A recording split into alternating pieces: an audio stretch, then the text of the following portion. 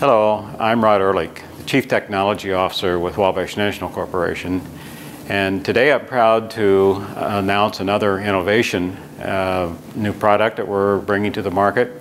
It's the maximum clearance overhead door system.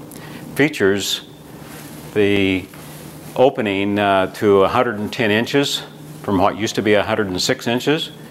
It automatically will lock the door in the open position, which increases the safety. Features an easy adjust winding gear system. Okay, here we are now on the MaxClearance overhead door. I want to point out the features that we have on it.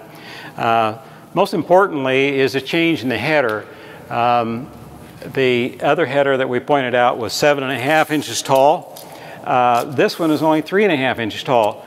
Notice that the sill height on either trailer doesn't change. So Mo will go ahead and show you on this, opening this door. This door operates pretty easy, just like normal. Bear in mind that we're going to lock this door in the open position as soon as it's open. Mo doesn't have to do anything as far as any latches, any mechanism or anything else. It's automatically going to lock in the open position. So go ahead, Mo, open her up.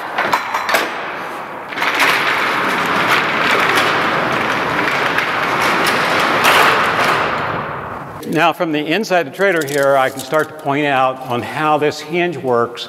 And when we pull it down a little bit, you can see the geometry and what happens on this hinge device. So if you want to pull it down a little bit, Mo, and just show us how it closes.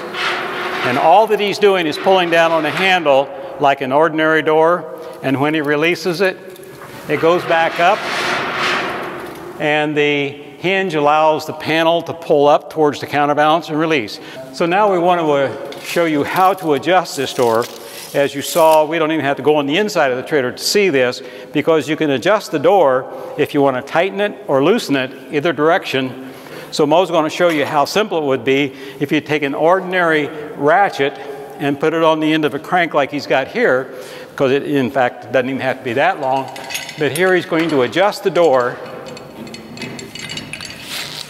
by cranking it one way or the other. But in order to do this in the other trailer, it'd take you 15 or 20 minutes with several safety issues of concern. So, that pretty easy, Mo? Yep. Okay, what we have here is the standard double spring counterbalance. It's only modified in one way, and that is out there in the middle.